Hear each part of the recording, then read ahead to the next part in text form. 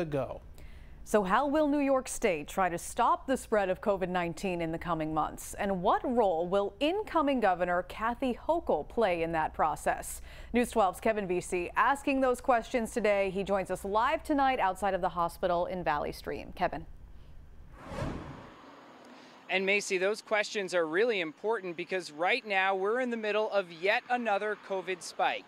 In fact, officials here at Northwell Health tell me their coronavirus hospitalizations have more than doubled in just the last few weeks. So now some are saying they want clear guidance from the state to help slow the spread.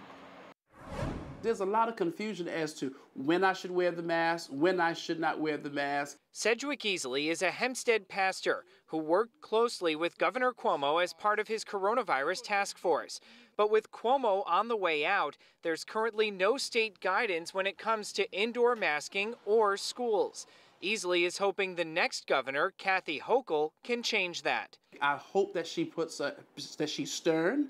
I really hope that she puts a mask mandate out. And I really hope that she gives us precise orders and directions of how to move forward. Today, Hochul was mostly tight-lipped about her plans to fight the pandemic, refusing to commit to indoor masking rules.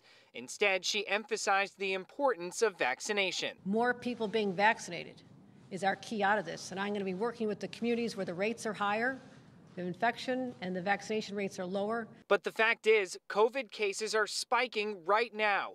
Dr. David Battinelli with Northwell Health says everyone should be cautious, even without mandates in place. Anybody who does want to contribute to getting rid of this virus and keeping everybody safe must wear a mask. And when Hochul does take over, political analyst Mike DeWidziak says her style could differ from Cuomo's.